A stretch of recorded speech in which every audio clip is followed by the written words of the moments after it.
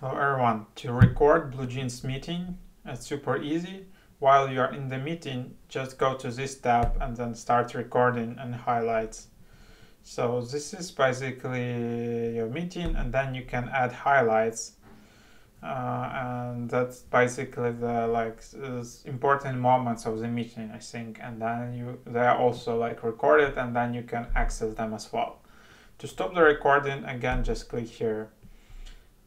Then you just click stop. So where to find the recording? So when you end your call, just leave. Then you will be able to see the meeting highlights and meeting recordings. So when I just close my meeting, and when I go to my account in bluejeans.com, I will see my recent recordings here. Hope that helps. Thanks for watching.